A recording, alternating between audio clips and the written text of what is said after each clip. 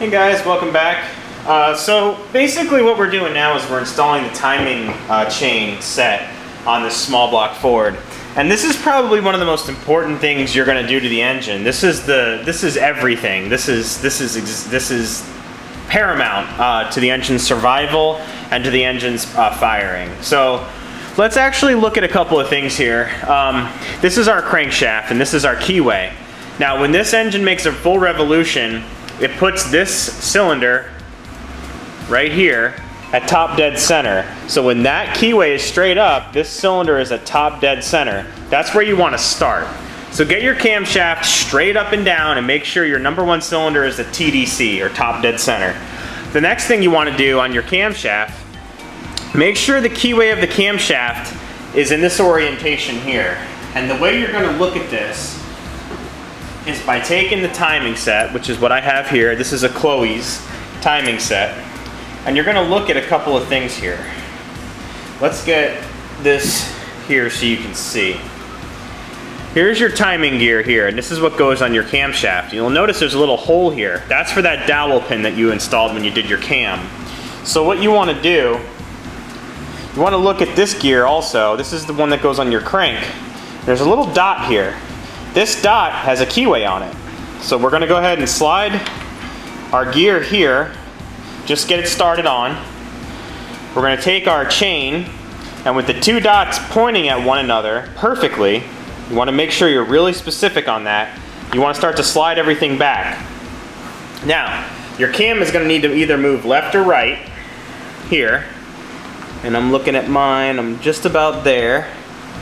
So you can kind of pull it back out and adjust your cam a tiny bit to get it to be perfectly lined up. You don't want to rotate the gear, you want to rotate the cam because you want to make sure you're in time. And basically, it's just a little bit of finagling, and I'm a little off. Take your time, make sure a little bit down there. There we go. It's starting to go on now. And we're just about there. And what we're looking at here, I want to stress this, are these two dots right here, okay? These two dots have to be perfect.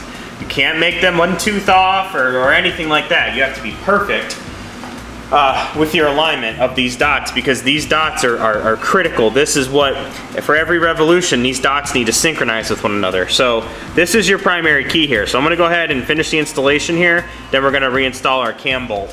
But this is what I wanted to show you. This is just simple and straightforward, but you want to make sure your engine is in proper timing alignment. Okay, once you have your gears on, you're going to grab your cam bolt again, and you're going to thread that in here.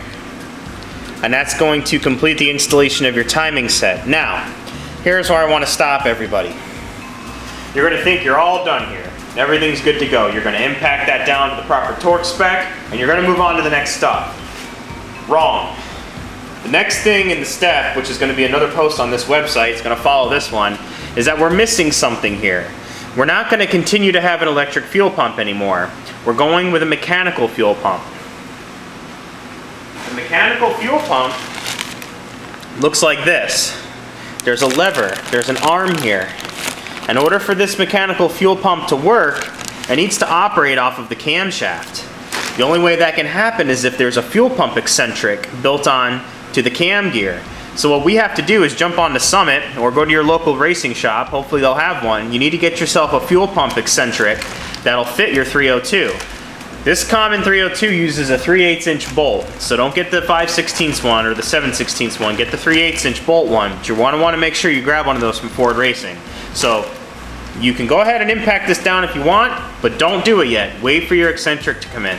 That's going to be the next step. So fuel pump eccentric, then you can move on to your timing cover and your water pump and your oil pan and everything else. So I hope you guys enjoyed the video. Don't forget your fuel pump eccentric, and if you have any questions, let me know.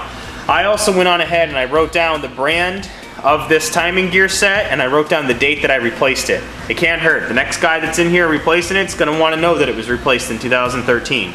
Thanks for watching, guys. If you have any questions, be sure to ask.